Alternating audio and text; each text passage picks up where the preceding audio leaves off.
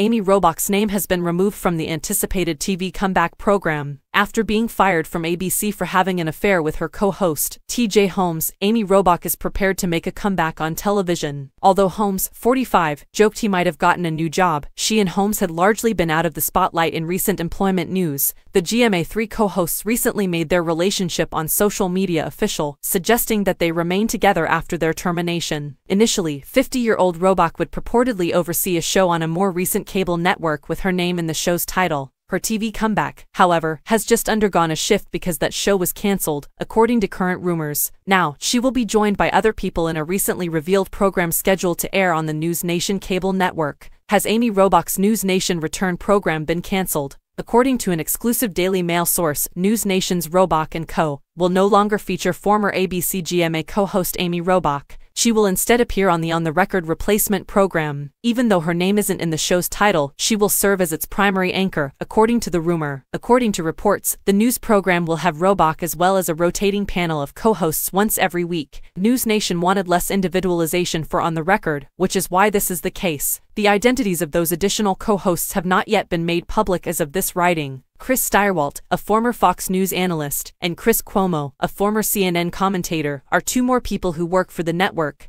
Both people had their connections to their respective networks cut off for various reasons. The station also has hosts Dan Abrams, Ashley Banfield, and Elizabeth Vargas. The Chicago-based News Nation, formerly known as Superstation WGN before changing its name to WGN America, is owned by Nexstar Media Group. It reopened in 2021 as a 24-hour news channel. At the moment, it broadcasts opinion programs in the evening. According to the About page of the network website, it is America's source for engaging and unbiased news, which reflects the full range of perspectives across the country. Critics criticized News Nation for adding Robach. There was some opposition to the news that Robach would be joining News Nation. According to Daily Mail, insiders stated several network employees believed the appointment of Cuomo, Steyerwalt, and Robach made the network a dumping ground for personnel let go from other networks. There's no denying Amy's brilliance, but one insider claimed that the company should be pursuing talent who haven't been fired from other networks since Amy has too much baggage. TJ Holmes, Robach's current partner and previous co-host on GMA3, was initially supposed to return to the show as her co-host. Soon after they were let go by ABC, rumors of their joining the channel started to circulate.